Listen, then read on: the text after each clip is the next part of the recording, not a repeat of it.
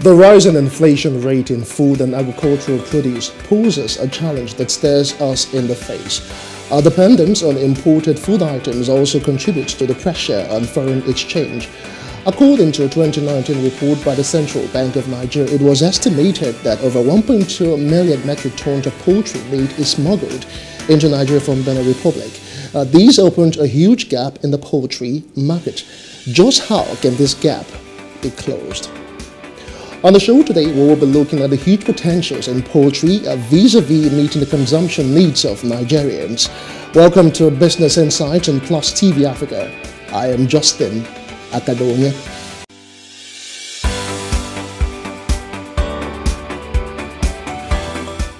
Welcome back. Nigeria's manufacturing sector recorded a real GDP growth of 4.29% year-on-year, an improvement from the corresponding quarter of 2020 and the preceding quarter of the second quarter of 2021 by 5.80% and 0.80% respectively, while the agricultural sector grew 1.22% year-on-year in real terms in the third quarter of 2021. That and more rounded up Business Nigeria this week. Take a look.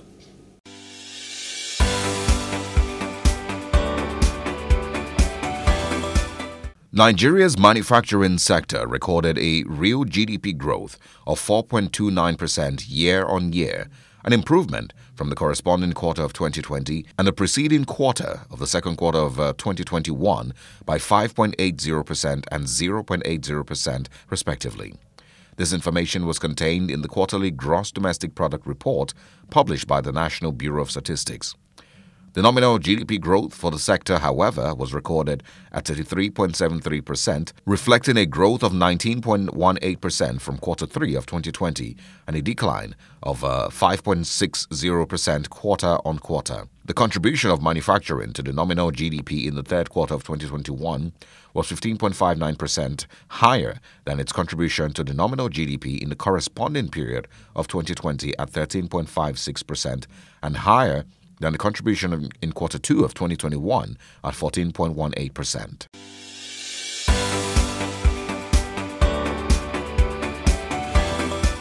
Nigeria's agricultural sector grew 1.22% year-on-year in real terms in the third quarter of 2021.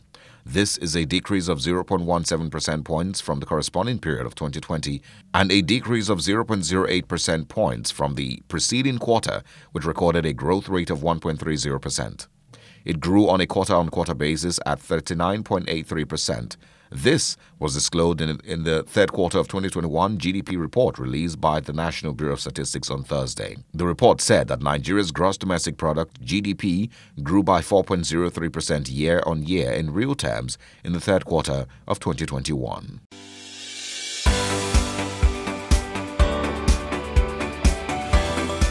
Power consumers nationwide may start to pay more for electricity following plans by the federal government to carry out a review of power tariff. This came as the federal government said on Wednesday that it had commenced the procurement of 4 million meters meant to be distributed free of charge to unmetered power users nationwide. It also put the number of unmetered electricity consumers in Nigeria at about 8 million, adding that over 860,000 meters were distributed for free to power users under Phase 0 of the National Mass Metering Program.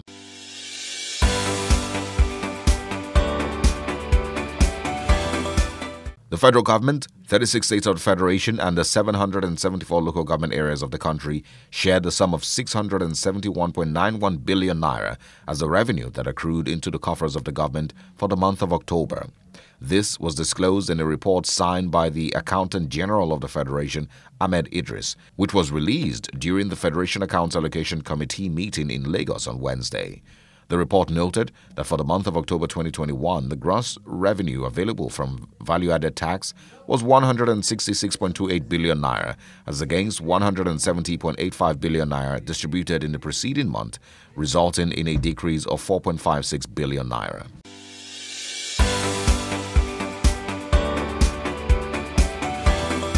Joining us right now is the co-founder and chief executive officer of Agricorps International, Nigeria's fast-growing agriculture producing, processing and export company, and it has invested 4 billion naira into acquiring poultry production facilities across 3 states in Nigeria.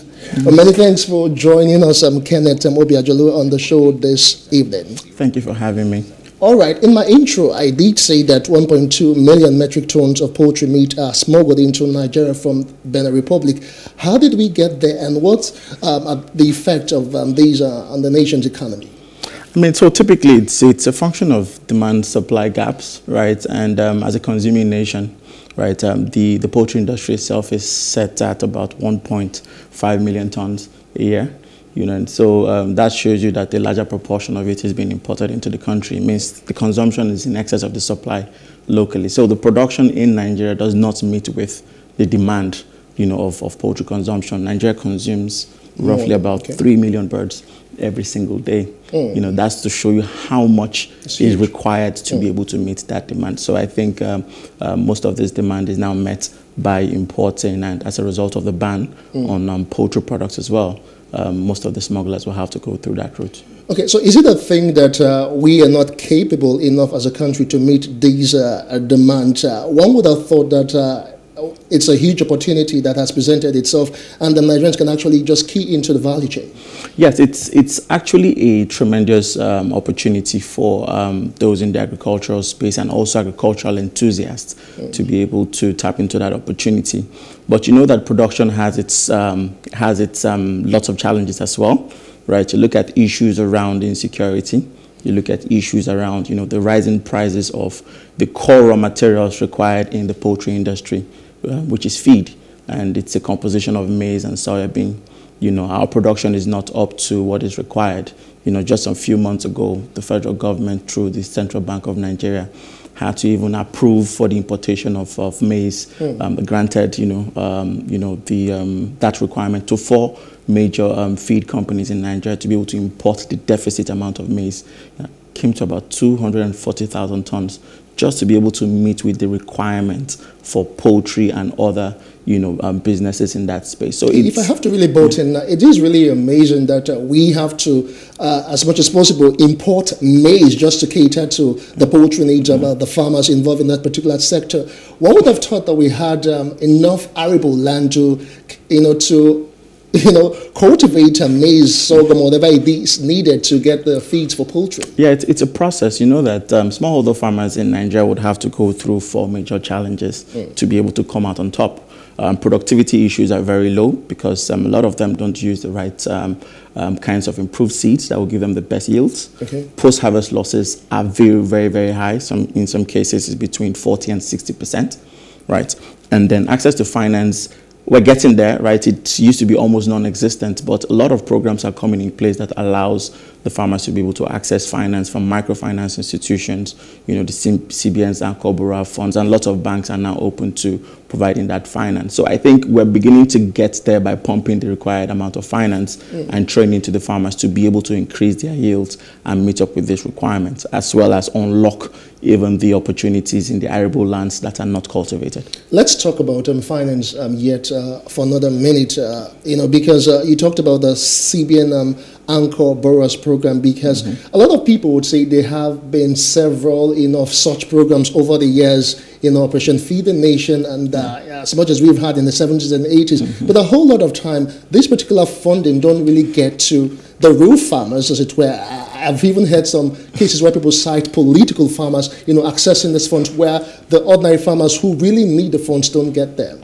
So, I might not be able to necessarily speak about the political side of the funding going to a couple of people, but what I know for a fact is the amount of finance in the agricultural space right now is a lot, right? And then the real farmers are beginning to access the funding. Now, in terms of the degree at which they're able to access it and the ease of accessing it, that's a different conversation. And the government is also trying as much as possible to allow the private sector to be able to stimulate this growth, as against artificially trying to stimulate that growth as a government. The government should focus on creating a regulatory framework that allows these businesses and these farmers to be able to thrive, and then allow most of the financial institutions to be able to actually go through the normal credit process to be able to give out credit to farmers that are worthy of accessing that credit. But I think the numbers are going up by the day. Okay, let me quote here a press release I read.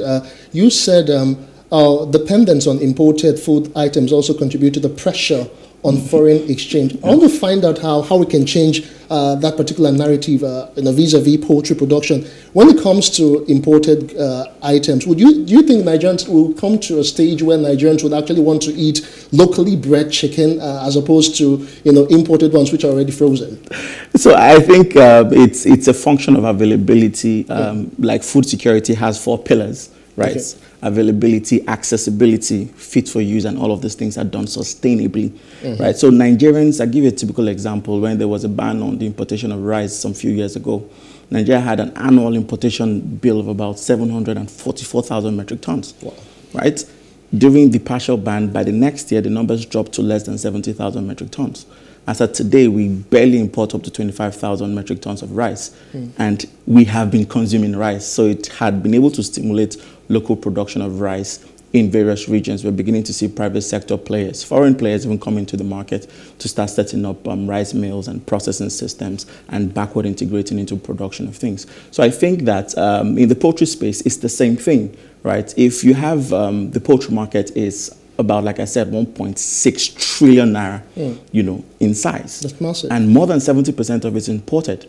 If you put 70% on 1.6 trillion, that's about 980 billion naira that you're exporting, or rather you're importing into the country. What that does is it stifles the local producers of these commodities, right? Or this particular agricultural produce. But when you're able to ease up and ensure that the production side of things can work, you're able to put as much interventions in the production of commodities required for the feed millers to be able to make access the feeds to the poultry farmers, fish farmers, and the other guys playing in the livestock space. You're able to stimulate that growth, but shipping out 980 billion naira in opportunity, right, to other parties outside of the country is what creates the unemployment rate and, the reduced production locally. Well, Kenneth, I understand all of that. Let's just paint a scenario here. The federal government did, in fact, ban all sort of importation of poultry, and for instance, we have to, produce all that we need to eat as a nation. That's poultry specifically. Now, there's a huge opportunity, and a lot of people are now getting into this particular industry. Let's talk about some of the bottlenecks and, for instance, in the value chain, storage and all of that. Do we have all that it takes in terms of capacity and all that to ensure that we can actually produce for a long time, and over time we'll not be talking about we can't find them poultry in the market? So I think that the capacity is increasing as the industry becomes, more advanced, right? For example, we just got into this space with a capacity of pushing in about 4 million birds, and that in itself requires that we must have our production systems in place, we must have our processing systems in place, and then we must have our post-processing systems in place to ensure that we're able to distribute the product. As more players are beginning to get into this space, and as private sector sees the benefits that comes with all of these opportunities, the space in itself will begin to advance to the level that is required. But in the interim, the systems... I want you to enlighten us some more. You talked about you intend to invest 4 billion naira, and from what I've heard, that would entail 142 poultry pens across 3 states, and it will boost local poultry production by at least 3 million poultry birds per annum. I just want you to do the math here. Okay. So typically, it's not about we are planning to. We have invested 4 billion, and we have acquired 142 poultry pens. That's a lot. That's massive. In 3 locations, with an annual capacity of a minimum of 3 million birds, and we're able to max out at 4 million. So what that does for us is we are able to have the capacity to employ 1,500 people on our farms. Oh, wow. Yes. Job creation at that as well. Job creation, yeah. We're able to train people on how poultry can be cultivated. It's not rocket science. No, it's not. We tested the model, and we've seen that even youths without, agricultural backgrounds and knowledge on poultry production have the capacity to learn and move on from there. So basically for us, it's putting those pens into commercial purpose, getting these youth entrepreneurs to be able to produce the required amount of volume, and then processing and getting it into the market. I think that's one of the things that we have seen comes with a set of challenges, to ensure that we're running at 100% capacity, but we keep building every single day, and our job is to be able to expand that number drastically before 2025. But is it all glamorous? Is it all rosy, as it were? For instance, I'm a school leaver, and I'm fresh out of school, and I don't want to go through the rigors of looking for white-collar jobs, and I just want to be my own entrepreneur, and I want to get into poultry because I've seen a lot of people do that. If you were to walk us through it, is it something that anyone can just come in, or is it really challenging as it is? So as with all forms of entrepreneurship, right, it comes with a set of challenges. But what we've also seen our system has been able to do is we are able to handhold these entrepreneurs and show them, when we say brooding, this is what brooding means. You take them to the brooding house, you show them what brooding truly means, how you're able to care for the birds from day 1 to day 14, day 10 to day 14, and then you move them from the brooding house to the growing house, and then you show them how to care for the birds when you see certain symptoms. So it's about holding their hands, because at the end of the day, that's the training process that is required. So it's not all rosy, even with climate change and all of that. We saw, for instance, in some of our pilots, the scorching effect of the sun increased our mortality. And what did we need to do? We went back to local farmers that had local experiences and have been able to go around these issues in the last 5 to 10 years, and we learned. So all of that experience is what, these entrepreneurs will be able to, would try to unbundle to these entrepreneurs and, carry them along in the entire process. Okay, I read something somewhere about a project, Eclipse 2025. What's that about, and what does it intend to achieve? 2025 is about 4 years from now. So, that's our ambitious target to see us growing a cumulative of 40 million birds by 2025. And it rests on... that's approximately 10 million birds annually in the next 4 years. Yes, as of today, our capacity sits at 3 to 4 million birds per annum. So it means we will need to grow at least by 1,600% to be able to meet up with our target. So invariably now, if the government provides the right atmosphere, for business to thrive, that's the infrastructure, the power, the roads, and all of that. Can we get to an extent where poultry, chicken, other poultry, meat will not be like a luxury item for most Nigerians? Because right now, most people tend to eat poultry, sparingly, not what they could do like daily if they wanted to. With all of these things that I mentioned now, would we get to an extent where Nigerians can actually, go to the market and be able to buy poultry without having to, pay an arm and a leg? Of course, I think locally we're beginning to get it. The pricing is beginning to come in our favor. Right. Is it? Because the last time I went to the market, poultry was so expensive. Yeah, but when I say the pricing is beginning to come in our favor, it's vis-a-vis what is obtainable outside the country, and also the cost of the inputs and all of those numbers. I think we're beginning to get it. The more we're able to grow the market locally, the more we're able to consolidate on the pricing and ensure that it is affordable for every Nigerian. But poultry in itself represents more than 40% of meat consumption. So. All right, in 30 seconds, I just want you to do some free lecture for Nigerians. In case someone is watching and he's thinking of being an entrepreneur, and he is saying that I don't really have so much cash, what would you advise him to do? Your camera is free. All right. So typically, there's access to lots of information. There's access to funding from financial institutions. We're also here to help, and the most important part is to be able to make that decision to be a part of the agricultural space, and all the resources available can be made available to you, and we're more than here to help. Thank you.